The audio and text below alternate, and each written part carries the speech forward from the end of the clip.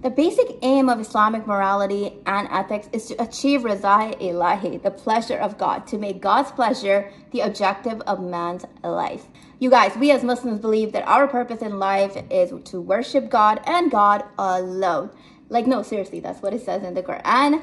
Allah says in the Quran that I created you, both humans and jinns, for no other purpose than to worship me. So when a Muslim asks himself, what is the purpose of my life? What is the purpose of creating me?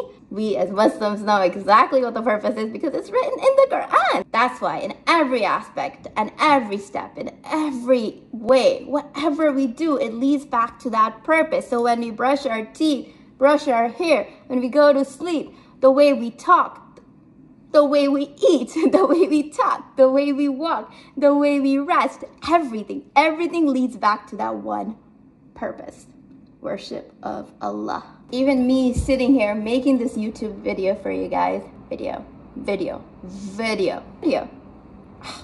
forget it. Even me sitting here making this YouTube video for you guys, I think I got it.